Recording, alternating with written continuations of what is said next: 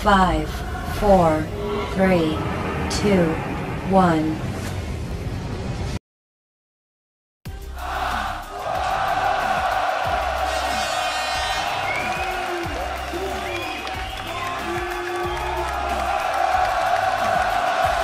Welcome back, mesdames et bonjour. I'm David Freak, Turley swapping in on the analyst desk alongside my two favorite supports in the entire world, Martin DeFischer-Lunge and Mitch Kipo Vorspos. How you guys doing today? I had to pull a pulse on that one. I liked it so much.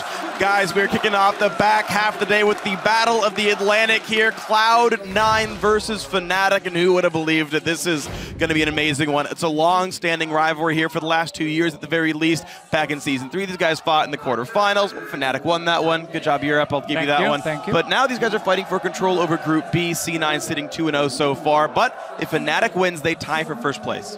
Yeah, who really expected this group to play out the way they did? Yeah. Cloud9, I'm incredibly impressed with them, mostly so because they have been so far at Worlds the only team to actually play around the losing top laner that I've seen and successfully do so. Balls got incredibly far behind, partly due to his own mistakes, but mostly due to the way the team played and just didn't prioritize him at all. I even spoke to Hai a little bit about it. He said, you know what, 75% of that's on me, but I told him, I'll carry you, cross-map him, deep vision, and it worked out for Cloud9. It's what we see in the Cloud9 lane swap, how they put all the farm onto Sneaky. They're fine giving Sneaky a one-on-one lane against the enemy top laner.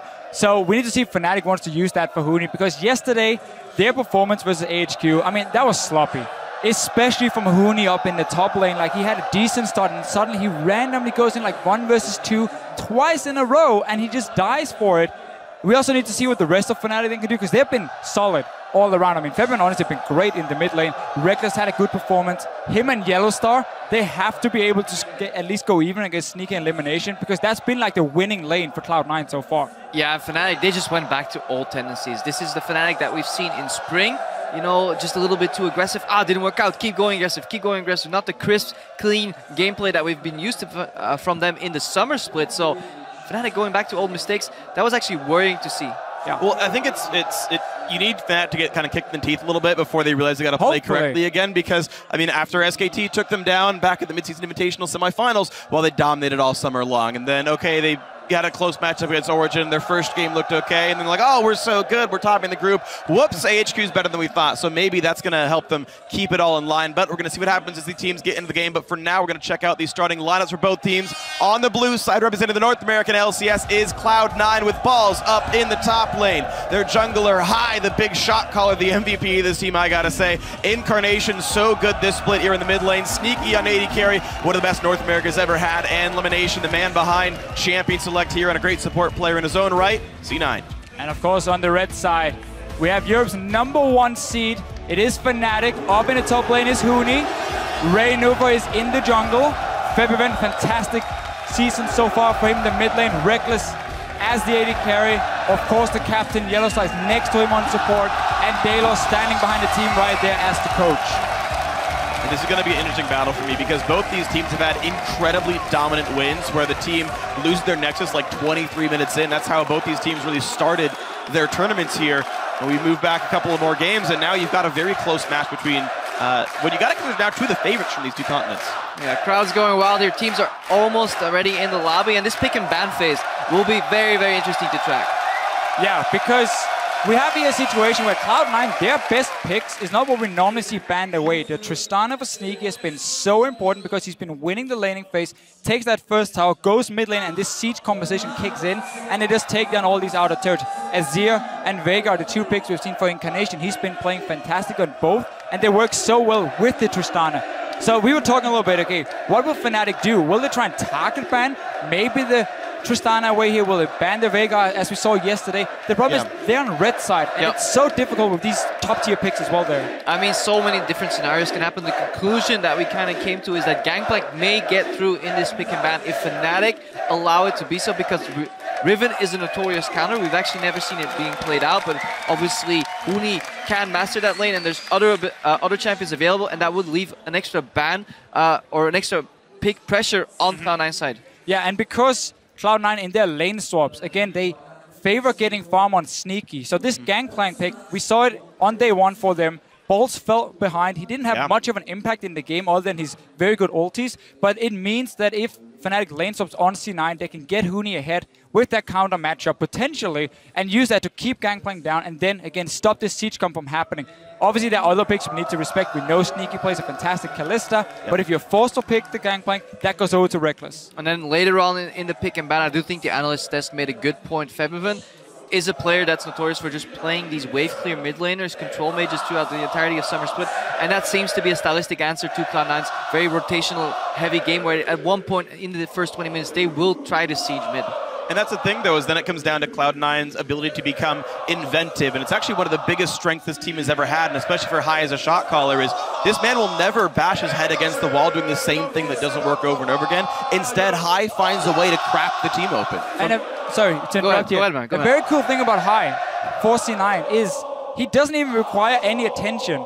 In the pick and ban phase, they're the only team who's not early picking a jungler in almost every single rotation if Elise is open. They delay it because the other members are more important than what Hai can pick himself. He's mainly there because he's such a fantastic shot caller, but he's also stepping up as a player. Yeah, and his mentality in terms of shot calling, I was asking him about it earlier when he's sitting ready to just to get into games. Like, you know, some of these teams, when he was watching the other game that I just played, he was like, yeah, they're waiting for the enemy to make the mistake. I don't like that style. I like to be proactive. I like to get stuff done.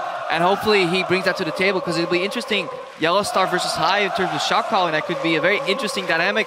Fnatic, relatively more passive, so they do fall in that category that wait for the others to make a mistake, whereas C9 is looking to be proactive. Well, that's the thing, though, is if you just compare how the teams function on an individual player level, C9 has two big stars as far as individual carry power goes. Incamation, finally late in the Summer Split, got very good. He's a justifiable mid lane threat here, and Sneaky got back on form as well. But it's always those two players, always those two over and over and over again, whereas Fnatic can reasonably rely on three different players, three different lanes to carry their games through. So even just in a passive sort of farm game, that's actually better for Fnatic because Huni's likely to be able to make plays on balls. So I think it does come down a bit to Hai to crack that open, get ourselves into the picks and bans, and Fnatic actually not allowing that GP through at all. No, just going to take it away instantly. We were just trying to see what Fnatic could be thinking maybe if they want to get rid of some of these picks like Tristana, like Azir. We've seen Cloud9 use so well in these siege comps because it's the only strategy we have seen them use because they only played 2 games, and why would you change it when it's working so well for them as a team? If they don't end up banning the Tristana early, we could actually see it picked up on the first rotation, especially now that these teams have been learning that picking Darius that early may not be the best choice. Leaves up an open spot here for potentially one of those strong trading AD carries. Elise ban as well from Cloud9. We mentioned it just before how they don't need to get a high priority pick for Hai because he can play multiple picks for himself, and Mumu is like one of them standing out we want to see, but they don't value his jungle picks so early in the draft, and also they ban it away. Don't want to risk in case one of these top tier picks are open, they can first pick it. Maybe a Kalista comes in for Sneaky, or he just says, you know what, I don't care about Fnatic in it because I can play Tristana into it. There's the chances of Braum right here. It's one of LemonNation's biggest champions, and just getting a big front line for Incamation and Sneaky in the background. But no, it's Darius actually going to start with the top lane front line. I mean, for all we've criticized rather Darius overall, he still has a positive win rate in this tournament. I believe maybe today he evened out, but coming in today, he was still 6-5 overall. So I think he's 7-5 now. He won at the very beginning as well with Darius. And one thing about this early pick is often when he is picked, Lulu is still open, or the other team is already first pick Lulu, and the team pick Darius into him, and then obviously they get hard counter, they get kited around so easily, they get denied that execute, or sorry, the kill with his ulti and the reset. Now Lulu is banned away from C9, so they were setting up for this one, and they're really also saying, Balls, we want to make sure you're on a comfort pick. We don't want to have you just run down the list and then suddenly have a matchup that's not in favor of you. Kalista, open now as well, has been very strong, especially if you have a support that likes going aggressive. YellOwStaR doesn't really strike me as that play style, whereas Miffy is very in your face, and then having Fate's Call to reposition helps you a lot. And Fnatic, that's locked in. So early Sivir, Gragas here, very, very safe picks. Yeah, 2 times already Fnatic's played Sivir. They really value their pick so highly on Rekkles. The entire team benefits from it when you run triple threat. The movement speed, the team fights they have, and again, the wave clear it's going to give them is important.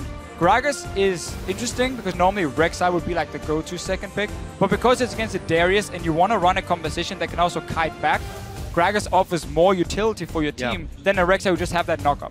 Well, that's the thing though, C9 doesn't really play around balls anyway. He's off in the side lane getting a bunch of split push farm and knocking down turrets people leave alone. It's the other core members of Cloud9 that do a lot of things. So even just compositionally, I don't know if counterpicking Darius matters here from the C9 perspective. Yeah, that's definitely a good point. Their playstyle doesn't really revolve around him all that much. And even if he gets behind, he still has that peeling in team fights. Because this guy right there, Sneaky, is the one to watch and looks to go with another Tristana. Interesting matchup with Sivir. Relatively easy spell shields, but Tristana doesn't get threatened that much, especially since LemonNation. He really likes playing range supports or Braum. Both work well against Sivir. Either you poke her out or you just simply destroy the boomerang every time she throws it. There are things, though, I like about Sivir against Tristana. Not necessarily the matchup itself, but more what happens outside of laning phase. Tristana is one of these AD carries who's good at taking down towers in the mid game, but her overall damage when she's sitting on just an Infinity Edge is not the greatest. She needs more items. Sivir is one of these AD carries that can always force plays on the map, who can fight early on because it's not about her damage, it's about the rest of the team as well. So Fnatic might look to really speed up the game in the mid game and say, C9, if you ever group to Siege, we will hard engage with Gragas flashing in, another reason for him being picked and not the Rek'Sai, and of course the Sivir ulti. And again, you can always just play support for a carry for top lane Huni. They know it's going to be Darius up there. They can take their time to figure out what they want Huni to play. And Fnatic are actually going to leave. It'll be surprising if they don't pick top lane here. Top lane for last. I would not want to play Yasuo. It is a flex pick. It is a flex pick.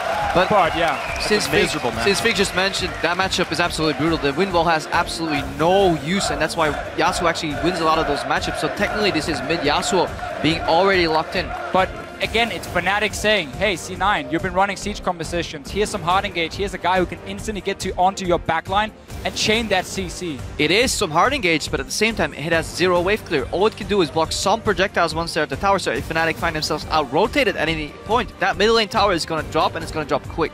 I want to see if Incamation is going to play the Azir. Now the Vega was banned away, and he looked good on it yesterday against Rookie. He only had that one moment where he got solo kill, but that was about it. He was out farming by like 40 CS or something and always poking down the tower. But it's, again, it's the siege composition for C9. No surprise, LemonNation with the Black Shield is going to be key as well. Yeah, I love the Morgana pick against Yasuo compositions, especially now that Alistar's W has slowed down a little bit and it becomes relatively predictable. Clutch Black Shield can change the entire scope of a team fight because Alistar will very often flash in for the combo. Yasuo expects it to hit.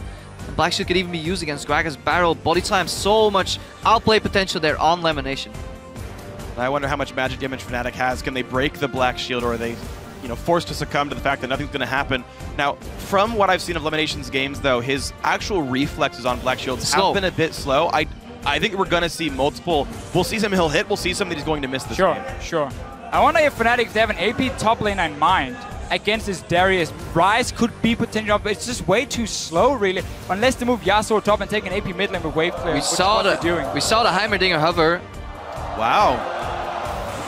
But we'll get back to the hover later. Orianna locked in. So one thing about this Yasuo into Darius matchup is, one of the things we always look at is who can close the gap on him when he swings the big axe. Yep. It's very easy then for Yasuo to dance around minions and get close to him and get these small fights where the damage from the Q is of course reduced from the Darius.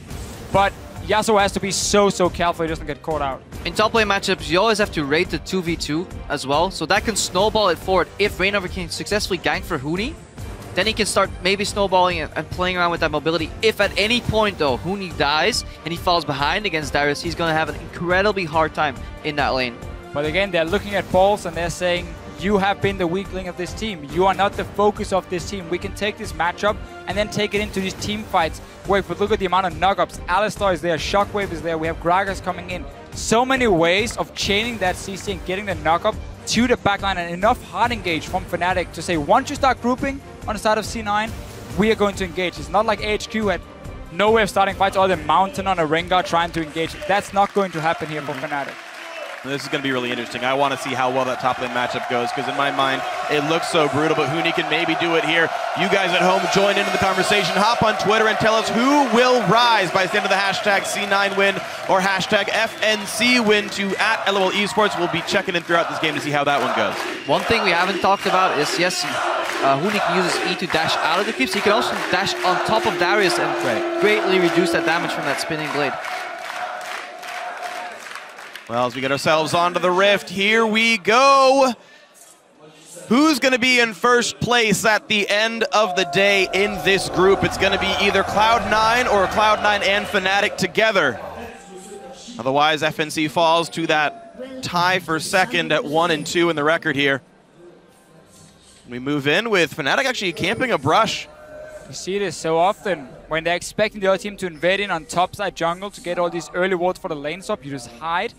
Reignover might be baiting and trying to show, hey, look guys, we're doing just a standard 5-man cover all the way down. I'm all here, I'm all alone. But this play, we've seen it multiple times already, to the point where if you see the jungle, you can expect that stack almost. So that seems like a very standard play. I haven't seen the blue side mirror this at all at any given point, so it seems only red team wants to do that. LemonNation, confident. So again, they're only seeing Reignover. They think for now, or at least what Fnatic wants them to think, is just, it's only one guy standing there. They're gonna check smart behind. That's big.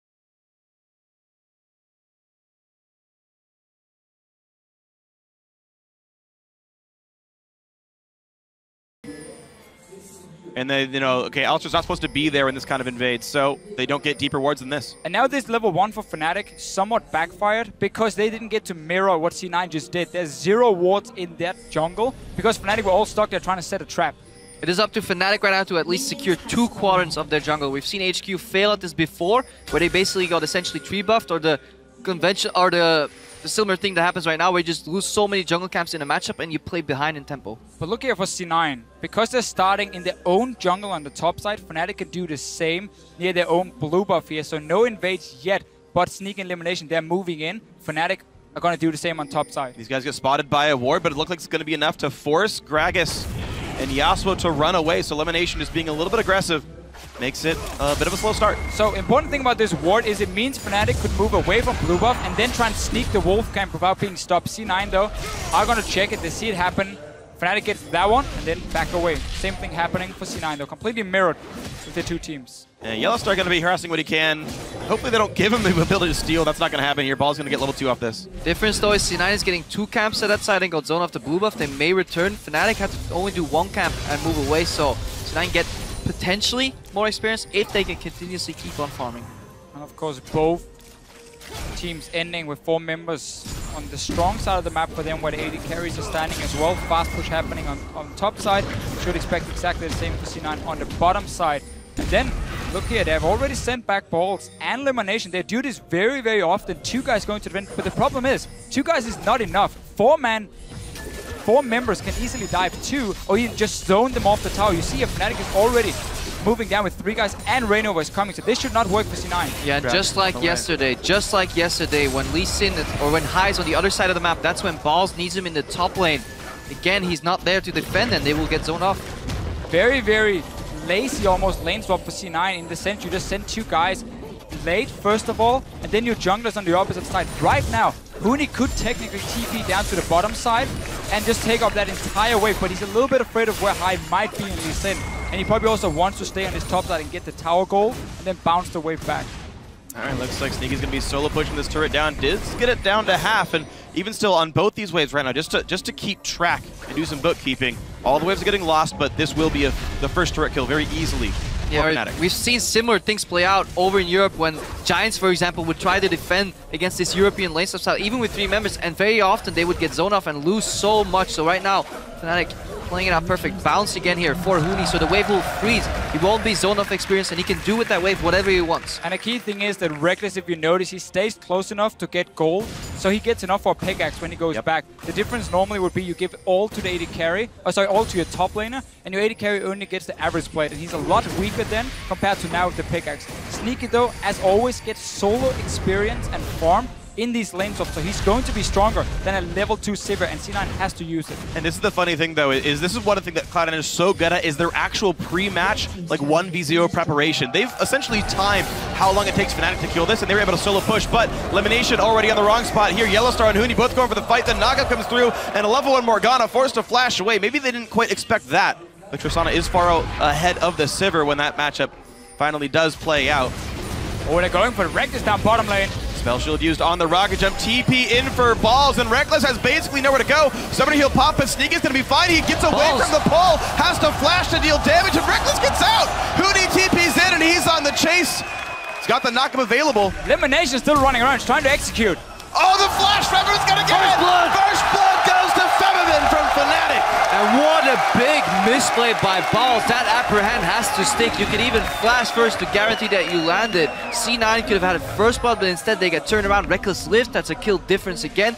And they drop first blood here. High. Rekkles, though, needs to know that more people can be on the bottom side, because we haven't seen High yet so far in this match. He only showed very, very quickly and then walked back into the jungle and hit himself. And that was good by High. He dropped that ward knowing the AD carry may go pathing into the lane. Balls teleported, but the play backfired due to poor execution. The Balls get to freeze now. Based on how everything that happened, that we've now got a lane freeze set up for this top laner, he can immediately catch up with Huni's money. And with the fact that Rekkles had to go back to base and has to hide, he's getting behind. But very important for both teams. First of all, you just said it. Balls, he gets the big wave here. He catches up then. Rekkles is also getting some minions on the bottom side, but he's sharing it with YellOwStaR, so he's still going to be behind in experience. And overall, C9, as long as Balls can get this entire wave, which he's sitting with now, should have an experience advantage after the lane swap. It's actually very interesting to see, because if that initial screw up didn't happen, C9 could have been vastly ahead of Fnatic here. Yeah. Not for LemonNation dying. The 400 gold first blood, no assists, so 400 gold worth there. You can see Fnatic up 300 right now in this game.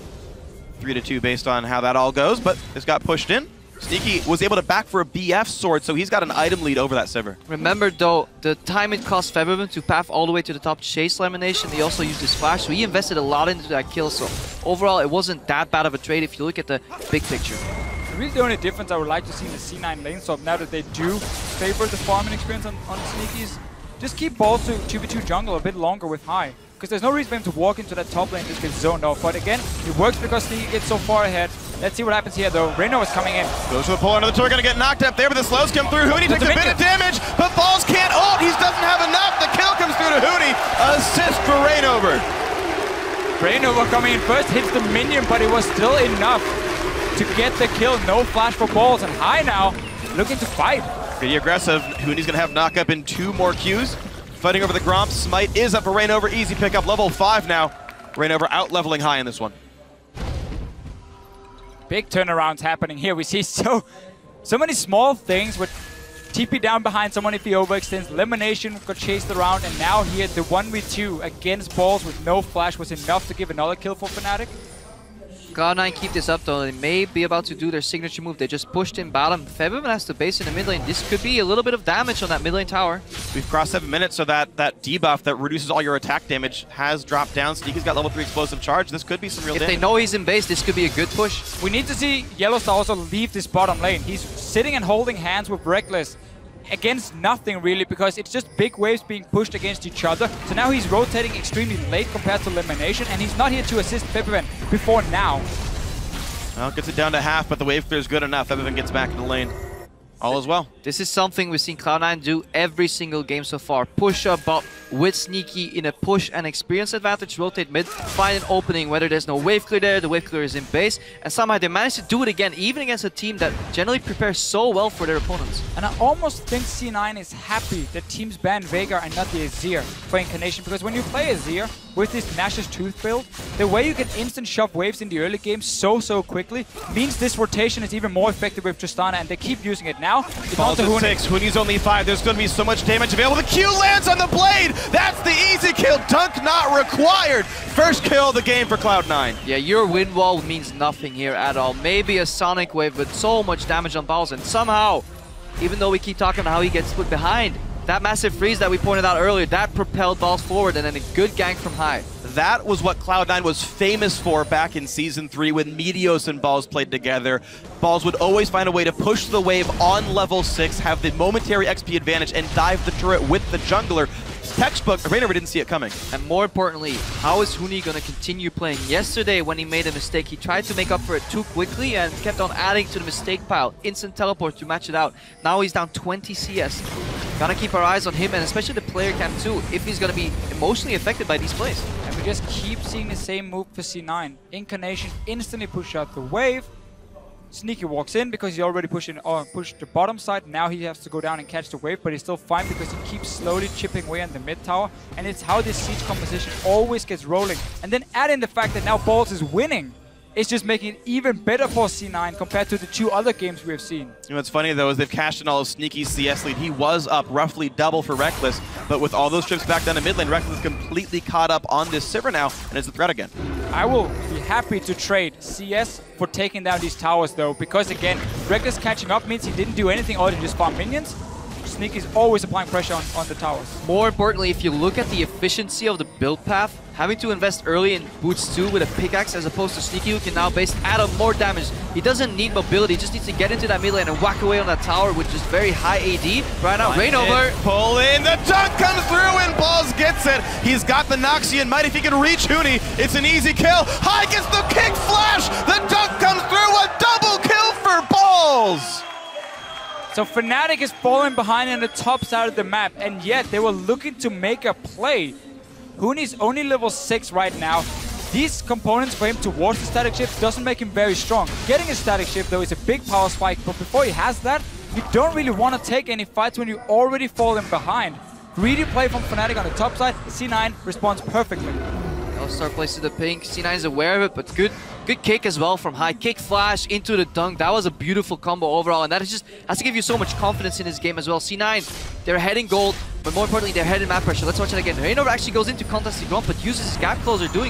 again, LemonNation is here, ready to join the fight. YellOwStaR is trying, but he's on the other side. Then look here, so first kill comes in. What High does is also super smart, because he knows he's very low, so in case Huni gets off his ulti, but then he just flashes, kicks him back, and he's not in any danger. And so greedy. Reignover could have flashed that banding. He saw it coming, but he thought he could live. He also decided to use his gap closer aggressively. So Fnatic simply not respecting C9. Now Febiven's getting jumped on in mid.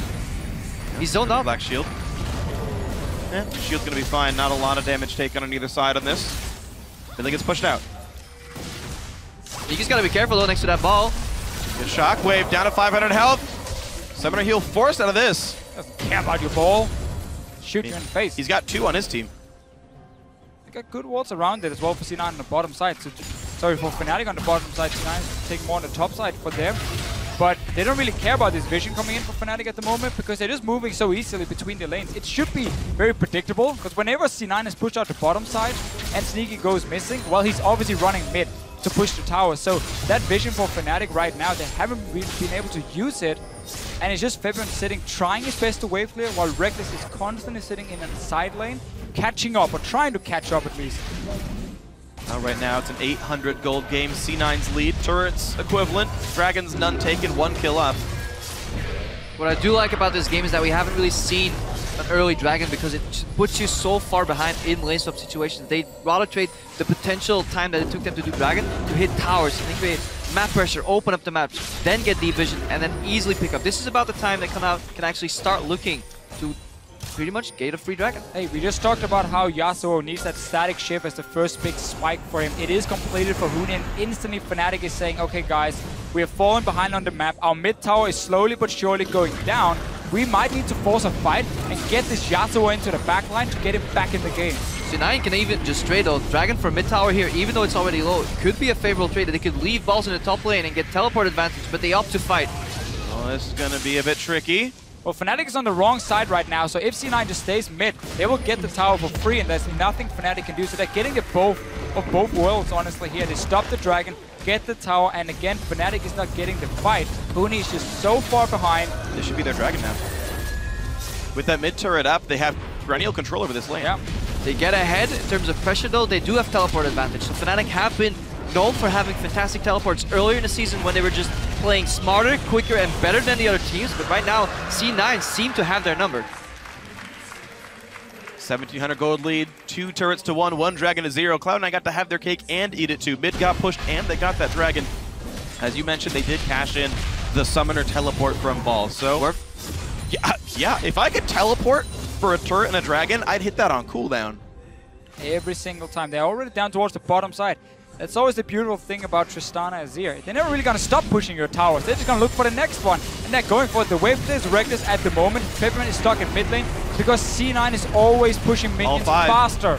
All 5 are here, and this reinforcements are slowly walking in. Huni is still pushing the top lane out, but bot lane tier 2 will already fall out of this one. Yesterday, C9 played Azir Tristana and Balls was behind. on his top lane champion, and he kind of didn't do much in the early game, but still worked later in the game. Now Pulse is actually ahead. So these should be some very destructive team fights for Cloud9 later on, especially once we start approaching Baron timing. Those baits will be punished very, very hard. There's a small benefit here for C9 after that bottom lane tier 2 turret goes down. Their outer is still up, which means C9 can actually push the wave even farther and often reduce the chance for Rekkles to actually kill the outer turret as a trade for something else. C9's ability to push top lane with their AD carry is actually here. We're only 15 minutes in. They've already taken out 3 towers. Top lane tier 1 is still alive. And Fnatic has barely been able to do anything in a response because they're always just trying to catch up. Keep highlighting how fast C9 can push their waves and then rotate before Fnatic can even react. And unless we see that hard engage 5 versus 5, Fnatic won't be able to stop this push from happening. C9 are punishing Fnatic here for opting so much power into the team fight. Just picking that Sivir early, just picking it for the team, really hasn't done anything in this matchup. Sacrifice some farm to get Huni ahead. Huni then misplayed Garkar. How does Fnatic really answer this? They need to force a favorable team fight with a good shockwave somewhere, but I don't think C9 will let that happen. I think you have to sacrifice your top tower and just hard engage these 3 guys down the bottom side with teleport. TP advantage. And just try and get that fight and the tower. He's TPing in now behind them, so they're going for it. Flash engage comes in, Black Shield onto Sneaky. High can disengage someone with the kick, flashes in, and binds on different people. High's the first kill though, goes to Rekkles. Huni's on the chase, Sneaky has to flash away. A 1-for-0 so far for Fnatic. Top lane outer should be going down, but the flash engage, holy cow! Huni gets it by himself! And that was the play to make for Fnatic because you're just slowly losing, but you had that TP advantage you guys highlighted earlier. Yes, the tower will go down, but you get the bot tower as well, and 2 kills. YellOwStaR, though, for some reason, just died. In the wrong spot, didn't pop his ulti. Again, this is similar to yesterday. C9 was making a losing play, but then somehow Incamation shows up and gets 2 kills. Right now, he's zoning up 3 members, keeping 4 of them busy. Balls is walking away at the top tower. Well, Lemon walks in and gets himself killed on this one. 4 assists. Well, assisting. Killing 4 3 assists. There we go. But every death from LemonNation so far has bought so much time that Cloud9 can use and invest mostly into tower pushes. They don't care about dying if it buys them time to get this tower. And Balls is going to pick it up. Cloud9 actually able to use Balls as a battering ram here. A good matchup. I'm still a little curious that Huni picked into it, but C9 also setting up that laner has gone well. So again, it is the correct play to pull here. The Black Shield and Sneak, and Huni's not here just yet to jump on any target. So right now, C9 is just buying so much time for Balls and for Incamation to move down from this mid lane in the end. Fnatic invest more than they wanted to get these kills. Actually, I think Huni going back into creeps, Sneaky thought he didn't have any flash. That's why he re-approached, because otherwise he would have assumed Huni would have already flashed on him. Huni actually did have flash and surprised Sneaky there. Good move by him. A little greedy on Sneaky's side, but overall, we can always see how much value that Black Shield is going to bring later into the fights. Once Sneaky picks up 2-3 items, gets more mobility, he's going to be very hard to catch. And you saw even his reflexes were good enough to buffer Rocket up against the body slam flash as well. He was even able to get away from most of it himself. Yeah, because that Black Shield was late. Yep. And luckily for him, it didn't get absorbed by the body slam, and then Yasuo Q couldn't proc it. Yeah, I think Fnatic went a little bit too early, honestly, because Huni was running from that ward at the red buff, and he was trying to get in range, but just wasn't there when the engage happened. I didn't see if the minions were dying for Fnatic, and it was kind of like the last call to go in, but just a little bit too early. They get the kills, they get a tower, but of course, because C9 could take 2 up on the top side, they're still going to be okay.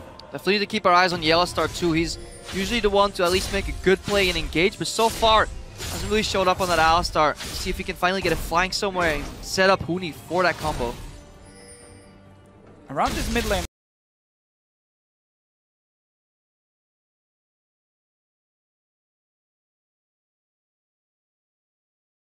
though, C9 for the last 5-6 minutes have had full control when it comes to the vision. A lot of defensive pink wards always being invested from them. They respect what Reignover and YellOwStaR can do when it comes to roaming into the enemy jungle, take control and set up some of these dives here. And it's very smart when you have the TP disadvantage.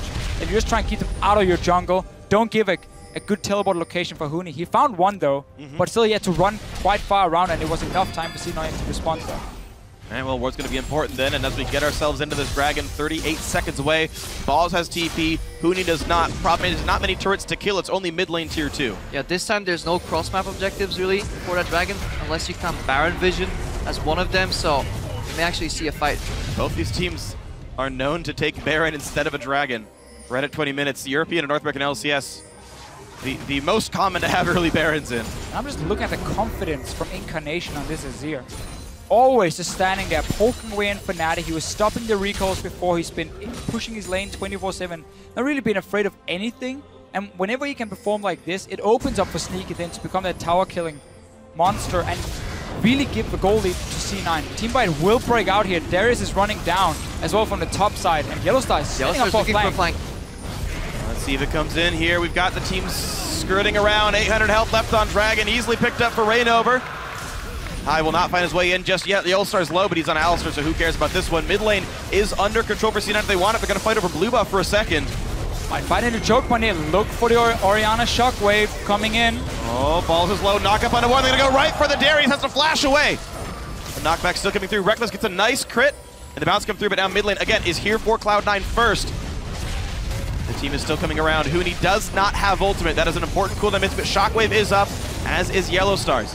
And again, we see the value of that Black Shield YellOwStaR flank got completely negated, and then he didn't chain combo Balls down there. Balls could have and would, or should have died rather, in that combo, but he managed to flash out in between the knockup. So, slightly misplayed there from Fnatic. And again, they left their mid lane open.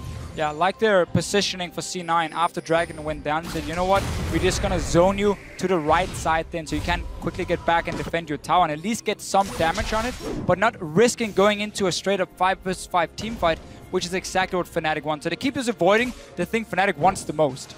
Yeah, there's a tremendous amount of zone control really on that Fnatic lineup. You have Sivir who can relatively tend to herself in these team fights, walk forward, backwards with a lot of mobility. Then you add Orianna Ball to that equation, and if you add a Wind Wall well placed in a choke point, it becomes incredibly hard for C9 members to follow up on a lot of damage. So we saw that's what Balls tried to do there, force his way in, but he just immediately got knocked up, and the rest of C9 had to disengage. It's an interesting item choice here by LemonNation. I usually like a lot of his item builds. I think he's one of the more unique supports in the world. But I personally don't really like Frostbeam Save, especially when you're matching up against the Sivir. I feel like matching the movement speed, getting Talisman of Ascension, and allowing your team to match that strength would be pretty valuable here. The gold you put into that item for no real defensive combat stats, you may as well have invested it into a Zeke's and just buffed up Sneaky. It is something we have seen a long time ago though against these Sivir compositions. So when she speeds up the team and runs that, you're trying to slow them down. But definitely agree with you. It seems to be the thought process behind it. Huni though, he's not really going to enjoy this one-on-one. Gets the knock-up Popsicle. He's going to get a shield back down. That's going to be enough to kill him. Oh, flash!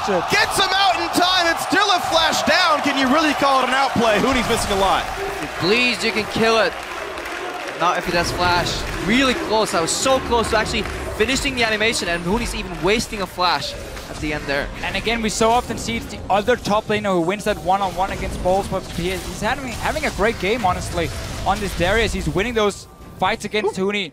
That wasn't even close. I mean, he was so far ahead of him. And Huni even going for Trinity Force, so he's going to delay Infinity Edge. You want to be a little bit more, you want to be a little bit stronger in the one-on-one, but he's so far behind, he's not going to get that in time. C9 now have 4 pink wards on the map, Fnatic none. And that actually tells a vision story entirely. Fnatic struggling to even get vision on Baron. Literally 2 wards. One lone ward around the Baronet is keeping them safe. And once C9 figures out what ward Fnatic is reacting to, because you will always change your behavior once you get spotted by a ward, then they can sweep it, or it will simply expire in about 50 seconds. Then Fnatic is going to be in trouble. C9 can also just wait for Balls to take another fight against Huni, and then once he's down to barely any HP, or maybe even dead, you can then go for that play around the Baron, and Balls can always TP in for himself, and you have a small advantage. A few seconds always matters quite a lot in these fights. There's a small item lead right here. If Sneaky backs, he has Static Shiv, and Rekkles cannot, but right now they're playing around the Baron bait instead. They look to find YellOwStaR. The knockback is there. He will get himself on the other side, but it's still 1,000 health left on YellOwStaR. High force to run. Huni cancels the teleport,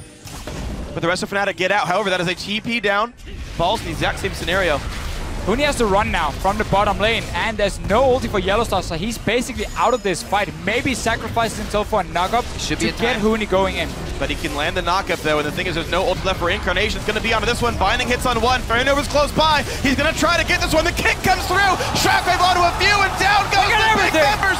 But Incarnation took the Baron. Rekkles on the chase though, picking up a lot. Only one survivor. It's LemonNation. Is he going to buy more time? I mean, it's a 1v4. He's going to die. Ace for Fnatic. Even though there was the Baron, that is better for the European squad. And here they go. C9, you're running this siege composition. You're not looking for these fights where you're stuck in a Baron pit.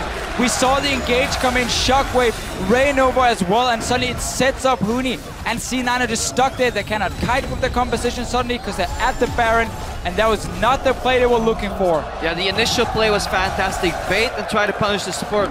Luckily for Fnatic, that support was YellOwStaR, didn't drop, and they got some vision into that pit. And more importantly, C9, they fought without Emperor's Divide. They fought without one of their most important ultimates, and then they bunched up, they clumped up, making it for a very easy Shockwave, very easy combo. Huni, he was definitely in time because C9, they hesitated. They walked back from Baron and went back, and that may have been their downfall. And this really shoots Huni back in the game. He's sitting on like 2,500 gold from himself. Let's see it again.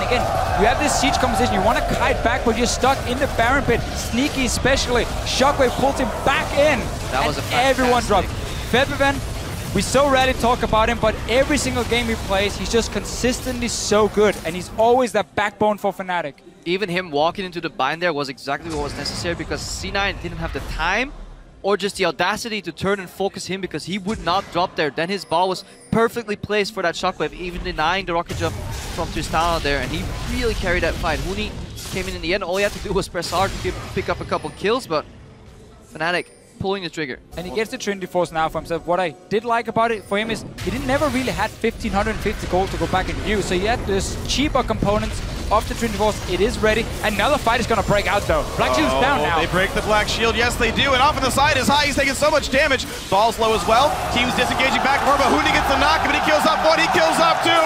Fnatic completely in control here of a 1,000 gold lead. They grow it to 2, and they grow for Dragon number 2. Huni Houdini makes LemonNation, and balls disappear instantly. So far behind in the early game, but this time Fnatic can get him back into the game, and now we can start carrying. And he's going to keep carrying. 5, 2, and 5. Everything's going well now for Fnatic. That one bad Baron call opened the game back up, and Fnatic said thank you very much, kicked the door down, and now they're setting up shop. C9 even had that mid tower they could have gone for instead. Like, it wasn't like there was nothing else to do on the map than go Baron before. We're going to see another fight though. LemonNation with Black Shield onto Bolts, but not really the right target. Yeah, you can't Black Shield. Yeah, even though you prevent the combo, Bolts is going to drop. Bolts should have instantly flashed out. Look where Sneaky is.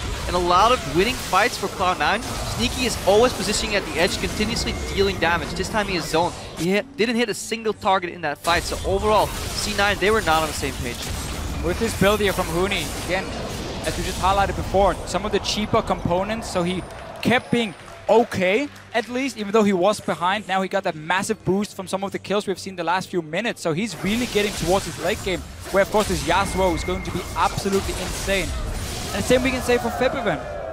Just sitting in that mid lane, going even at first with Incamation and farm, but the Shockwaves in the team fights, they're going to be key in the future for Fnatic, and he's obviously already sitting on 3 items as well. Yeah, both these mid laners actually scale fantastically. Two of the best scaling mid laners in the game, in my opinion. So going late game, it is still anybody's game because later on it's your turn to fight around, but the same way Orianna can. And being 2 of the best mid lane players here at the World Championships so far, both Incamation and Febiven had great games all across the board. Oh, dear Lord. LemonNation Black shields himself to survive, but he's gone, just out of range. 2 ults popped. Barely made it out of that one. Barely. Oof. Fight was explosive. All right, well, Fnatic get turret number 5. They've equalized this score for themselves. By all rights, this team is now winning here.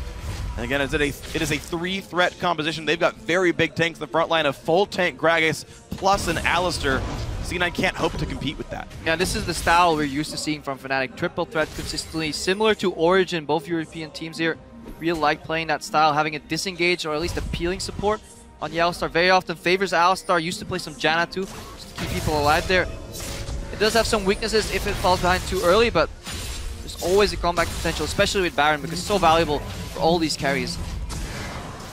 Well, baited all C9 in, and Fnatic felt good about this one. So 4,000 gold now puts Fnatic squarely in the lead as we crest 30 minutes into this one.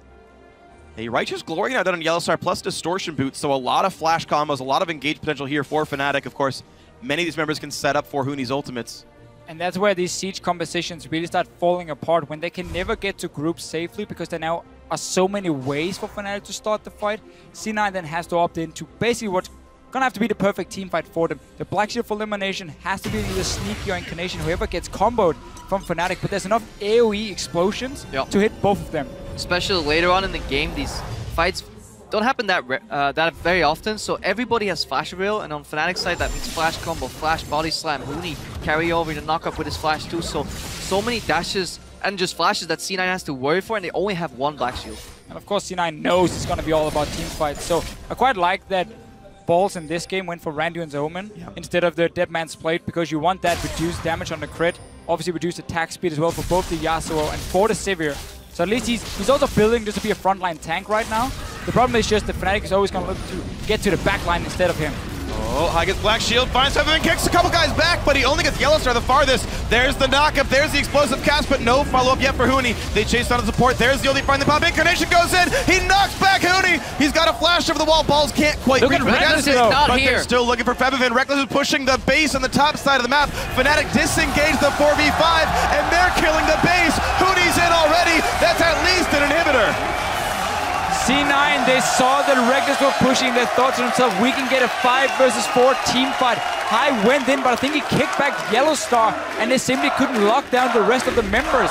Yeah, there was no way to produce those resets that Sneaky needed to clean up this fight and potentially then later on trade inhibitors right now. Yeah, High goes in, yes, but he selects 2 out of the squishy, like 2 of the non-squishy members of Fnatic. They have 3 threats, but they have 2 tanks, and those 2 tanks were peeling in the front. Nobody was threatening Febiven, even though he was out of mana at all. They walk backwards, teleport top, take a free inhibitor, and now Fnatic can easily control the game. Let's see, Baron has spawned, and C9 is already here trying to clear away the vision from Fnatic, but they spotted at the same time, so they're gonna be here ready to fight. Not a lot of flashes though on their Huni side. has a flank to look at the top left. Damage, 3,000 health. Here comes a team massive knockup. Oh dear lord, that's gonna be brutal. Blue team does pick up the Baron. The kills are trading. Balls does so much damage. A spell shield from Rekkles. He gets crit. Here goes Sneaky. The ult is not quite Incamation! but Incamation gets it. 2 deaths versus 3. Cloud9 come out ahead.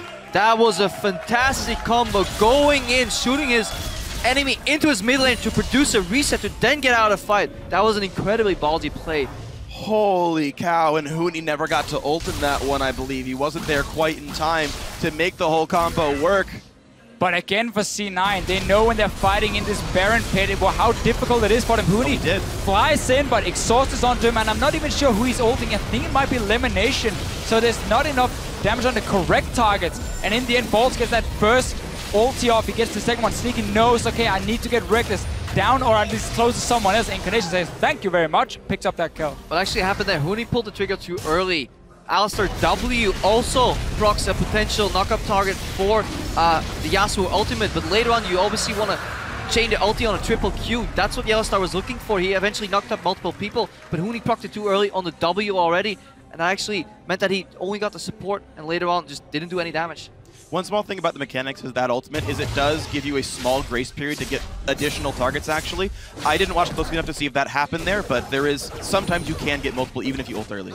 I really just want to highlight, with these 2 teams, the calls that are being made in this game, how insanely hard they are to pull off when you're sitting in the heat of the moment, where Rekkles is pushing down on the, at the top side, and Fnatic is saying, you know what, we can buy time for you, and C9 is saying, you know what, we can engage, we can look for that pick, and now after, C9 rushing to that Baron saying, this is the call we need to make to get back in the game.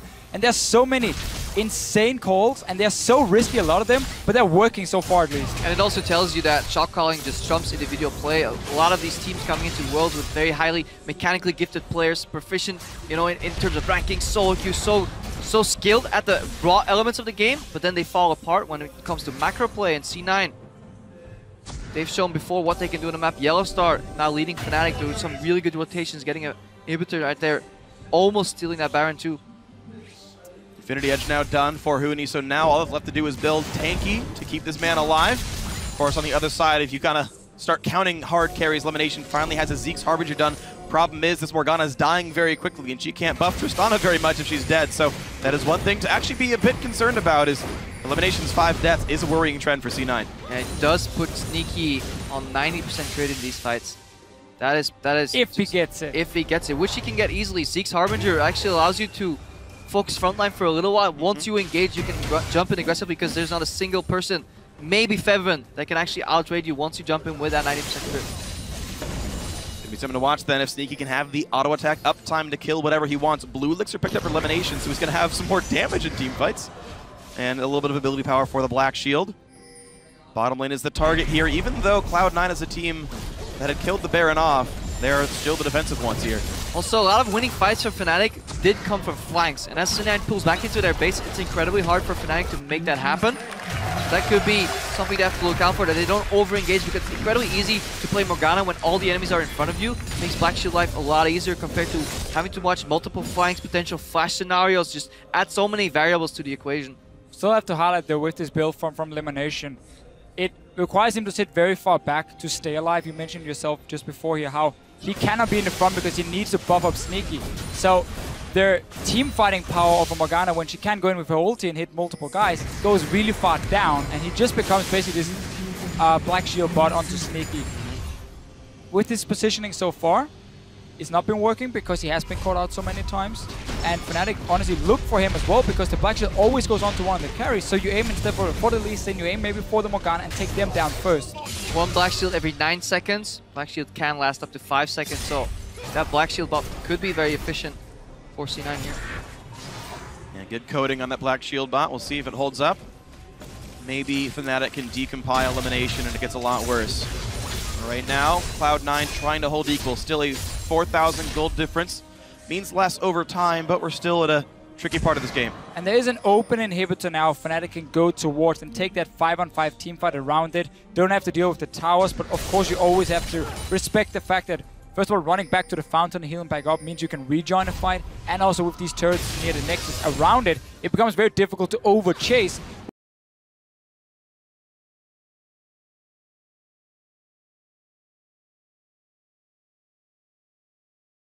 Which, funny enough, is what Fnatic's composition likes to do. Jump into that backline, get very deep inside the enemy base, and that can be tricky. So C9 should be able to hold this defense for 2 more minutes, and Fnatic might just say, guys, let's wait for Baron, let's play a little bit safe, and then we can maybe bait a fight around that area.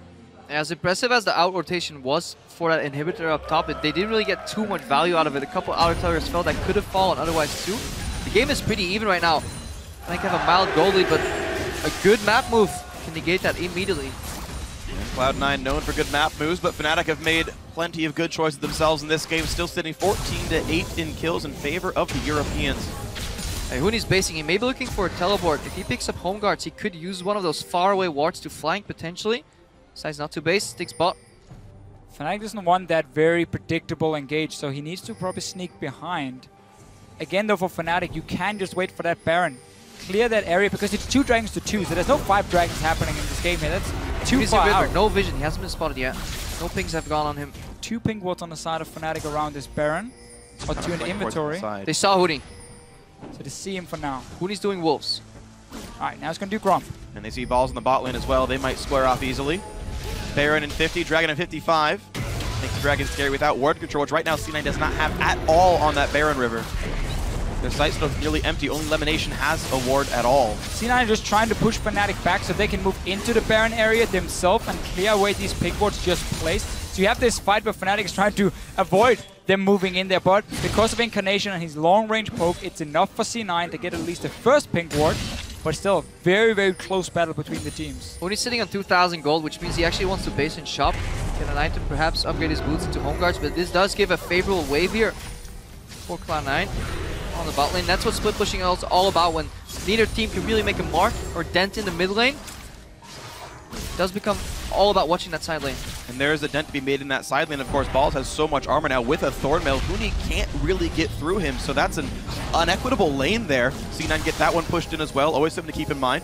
He really has to land that ulti for that armor pen, and even then, it's going to be incredibly hard. Yeah, he's going to save it for the big team fights. Going 1v1 this late in the game has no value really for both these top laners. Balls is he has the big tank in the front line. Huni's he has the assassin who wants to get the back line. If these fights go long, Huni can get multiple ultis off. His ulti is already down to 30 seconds cooldown. Needs to be careful though, dashing in forward, because Incamation, again, he's always standing far up, always ready. He has a barrier as his only defense really. And then of course he trusts LemonNation to give him the Black Shield in case he's too far forward. LemonNation is actually starting to out-earn YellOwStaR money-wise, even though Yellow's got 3 more assists there. Just it's a better gold generation item, honestly. Morgana gets a ton of money, and that can matter, getting your next big item in. Yeah, mid-game, nobody waits to give you those relic stacks. That time is long, long gone. Febiven fighting against his own turret, and look at that. Sneaky was able to solo the dragon. Bot lane was still pushed out. C9 controlled mid. Both sideways pushing for C9 too. They have that turret behind them for safety. Now they're sieging mid, so they're using triple pressure on all the lanes. Oh, be careful. Here's the jump in. It's a two-man ult. He catches balls. Sneaky's out. There's a turret alive, though. They got to be careful. A big knockback, and that's the kill into Morgana. Azir goes down as well, but the dunks are coming through. A double kill for Balls. A triple kill for Balls. Holy cow. C9 going to get kill for Balls. Holy cow. That's why he's been picking Darius. Cloud9 have 3 members alive. And what an aggressive use of flash ulti there for Incamation. He knew he would drop in the fight, but he would generate so much damage for resets on both Sneaky and Balls. And it means they might win the game right now. Look at the respawn timers. 30 seconds. Would you believe it? This is the group where 3 teams could have taken first place, but it's Cloud9 who did it. The 4th that no one counted in. The 7th place North American LCS team. The Cinderella story is still alive. They are undefeated in the World Championship, and Cloud9 are 3-0. If you told me that C9 would get a pentakill, I would say, okay, it's Incarnation or Sneaky. But Balls. But Balls gets it. He had a great game. He didn't fall behind early because he got that massive wave in the top lane. And then in this last team fight, Fnatic even jumped him. Huni ulted onto Balls, the big tank. But then we see the power of Darius. Once he gets rolling in those fights, he gets the first kill, second kill, third kill, fourth, and then the pentakill in the end. C9 finally feel like a team again.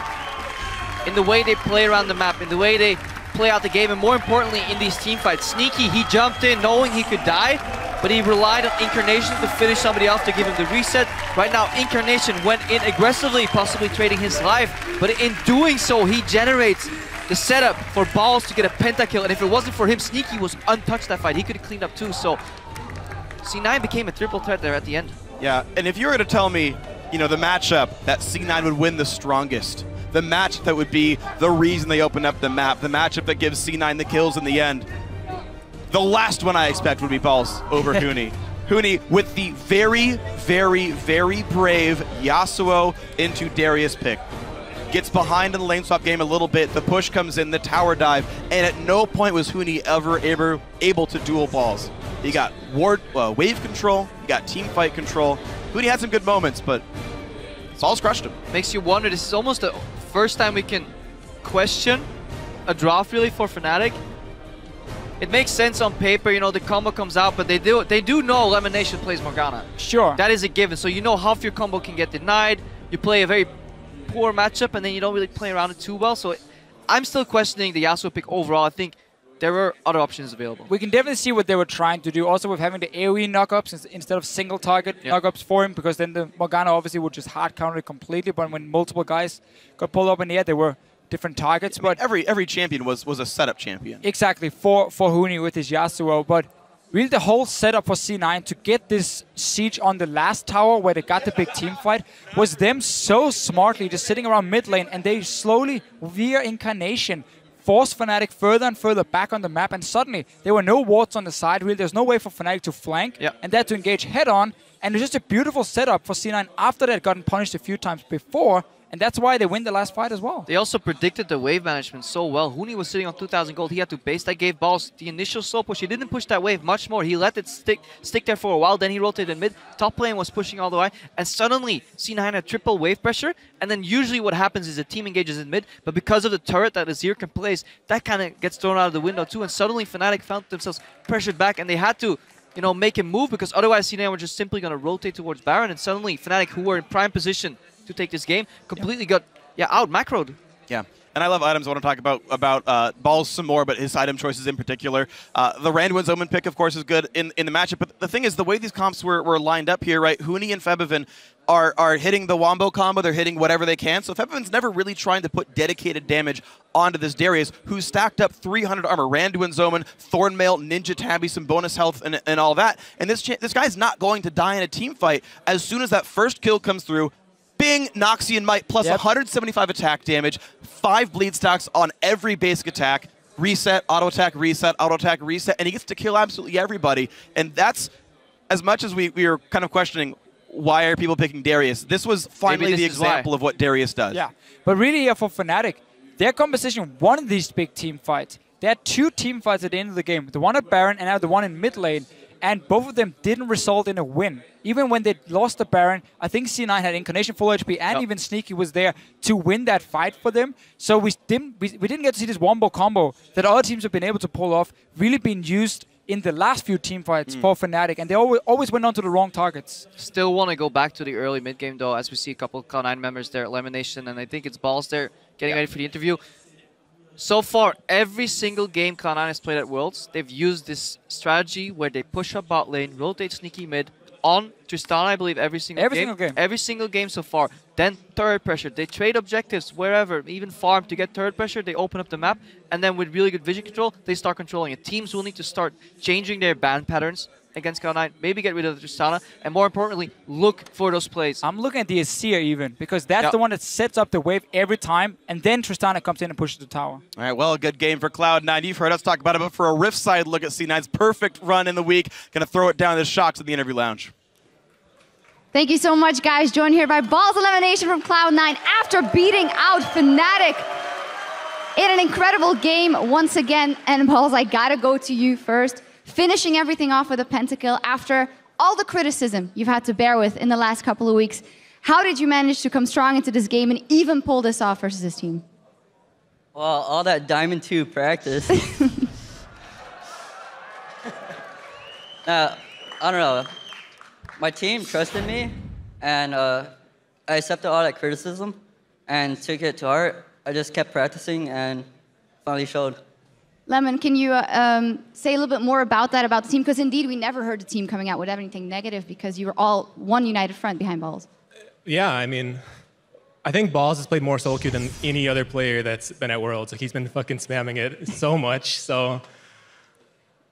Yeah, it's good. Yeah, it definitely has. Let's talk a bit more about the game, and just in a series of games, you guys have looked absolutely incredible. What was the key to this one? Fnatic came out with quite a risky draft. Did you immediately have it in your head, we need to capitalize on this one? Well, they did the Yasuo Orianna comp, so they basically have to have a huge wombo combo to actually win a fight. And I mean, if they get it, they're going to win any fight, no matter how far behind they are.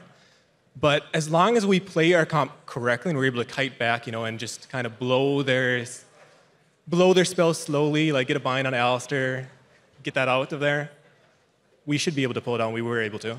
And what was the shot calling like? Because it seemed like it was incredibly risky, and then there was that one moment where Fnatic got back in the game and actually aced you guys. How did you take it from there?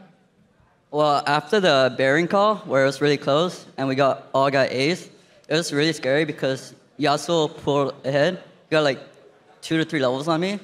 But then we were able to take another Baron, and that equalized everything. And then it just turned to team fighting where I think we poked and played it well. Yep, and a beautiful pentakill at Worlds. That's a pretty cool thing to have in your backpack no matter what.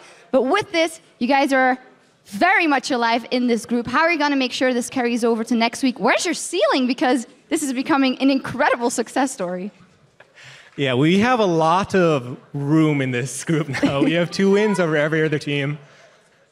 And I mean, now we just practice for the next week, try to pick up as much cool stuff that we can, and just try to come out strong. Yeah. Anything else to add, or? Nope. Nope. All good. Well, congratulations. Fantastic victory here from Cloud9 over Fnatic. Where will this go? Maybe you guys can tell us. Well, thank you, Shocks. I'm not sure we can tell you. We've had quite a time on the desk trying to predict the way that this tournament we're going to have to welcome Aiden's Iron Moon to the desk, going to help us break down some games. And before we do anything, I just want to take another look at that pentakill. We're going to get that up. What a fantastic way to close out the game. Such a high-intensity game. Crumbs, yeah, so the way Fnatic wants to play this composition is using all their engaged spells on the priority targets. That is Azir and Tristana. This is the main damage of the team composition. You cannot win a fight if you don't use it on these champions. So what they do is they go for a wombo with the YellOwStaR flash pulling, but it hits only Darius, and the Sneaky's too far for the follow-up. He flashes out immediately, and now the Azir wall is really the key for all this. It's a perfect wall. It hits all the melee from C9, from Fnatic, and then instantly Darius gets 5 stacks, and the fight's already in retreat because Tristana and Azir are in a safe position with DPS. Darius is healing. He got buffed, so he gets more healing with more champions around. And after that, you know, they should have probably just disengaged right from the get-go. But because the comp is so explosive, you all in, win or lose. Yeah, and that's that new Darius mechanic, too. When he ends up getting the kill, that next person he hits, 5 stacks immediately. So he gets that massive true damage bonus. And this was a composition that I thought C9, they keep drafting it. They always want the Azir. They always want the Tristana. They're able to siege these turrets. And the thing is, this Darius that they first pick is actually first picked for a very good reason. If you want to get onto Azir and the Tristana in the back, you have to go through this Juggernaut. So he's not a Juggernaut that has the problem of having to walk into the team to engage, because they're going to come for his backline. And all he has to do is spin in a circle, peel, and hit the ultimate. And I think this is a really good pickup here for Balls, because it doesn't need that much gold to actually be that successful, because his backline is the big threats. Like, speaking about the pick and ban, I was so surprised that Fnatic didn't pick the Azir first rotation. I was like, okay, they have a plan in mind. Okay, they give out the Azir. Maybe they go for poke, which is also good against Darius and Azir because you're lacking engage. But no, they go for the Yasuo, which is bad into Azir and it's bad into Darius. No, that was my worry going into this. Why I thought Cloud9 would come out ahead is because Fnatic does not punish the weak area of Cloud9. Yasuo into Darius is a terrible matchup. It was absolutely abysmal. And he just falls really far behind. And it doesn't make sense to try to... It's almost like a cocky move in saying, you know what, this is your weak area. We're struggling a little bit in top lane. Let's just have a farm fest kind of deal and try not to affect the top lane. But eventually, Darius will outshine Yasuo in his current state. But what they tried to do on Fnatic's side is this composition is built to wombo combo you, and one of the strengths of C9 is Barons. They love going to the Baron. This team wins more often than any other team with a Baron buff on them, and they're more willing to take that risk to go after it. So Fnatic is saying, when you take that risk, we're going to wombo you. And that's when they got that ace that gave Fnatic that large lead. I love that confidence, too, because Haya is a new jungler, but to make this kind of calls, you need to be on point with your smites. Like, oh, they were so good this game. Like, it's crazy. You don't make this kind of call if you're not super confident with yourself. And there's no way mechanically he has perfect smites all the time. That's not how they're winning. Azir is getting these Barons. Like, other people are getting Barons, but just the confidence overpowers the teams. They're like, wait, really? They're going for Baron now in plain vision? When does this happen? And you can just win games by mind games. Now, to close out the discussion, I want to take a look at the standings here in Group B. As we close the book, the teams are arranged like this. Cloud9 at the top, undefeated with 2 games over Fnatic, IG, and AHQ here. So as we look ahead to next week with this 2-game buffer, they're definitely in a good spot. But as you mentioned, Zyrene, there's got to be some fear around the fact that their strengths are becoming very clear, that they seem to be dependent on a singular strategy. Yeah, the tower pushing very quickly with Tristana and Azir. I want to see what happens when you ban some of these champions away. You were seeing the Veigar ban. I think that's a smart ban, but having Azir still on the table, you need to poke Incarnation more, because the Azir is just doing so much work in these team fights, and it's really just amplifying the strengths of C9.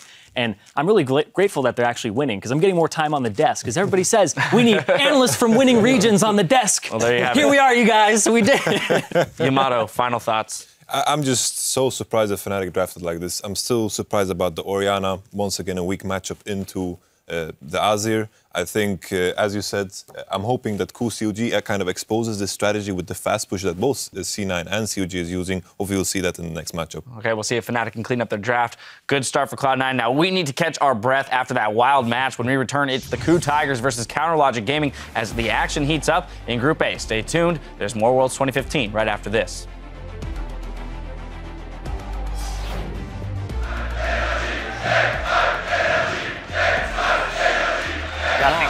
Save my energy. Yeah, they're eating us. Take my energy. Save my energy. Save my energy. It's an easy kill. High gets the kick flash. The dunk comes through. A double kill for Balls. Cache et le Vachon qui n'est pas pris. C'est les gars qui en a pour les Vachon. Mais tous les Cloud9 vont tomber dans ce fight. Eyes on them, eyes on them. Listen. Eyes on them, I just on them. Can I cap? Yeah, I'm here. He's on. Zoning them. Balls does so much damage. A spell shield from Rekkles. He gets crit. Here goes Sneaky. The ult is not quite Incamation gets it. C'est YellOwStaR, les Cloud9. Rekkles et YellOwStaR. Les Cloud9 implosent les Fnatic noirs. Pataki. YellOwStaR is still alive. They are undefeated in the World Championship.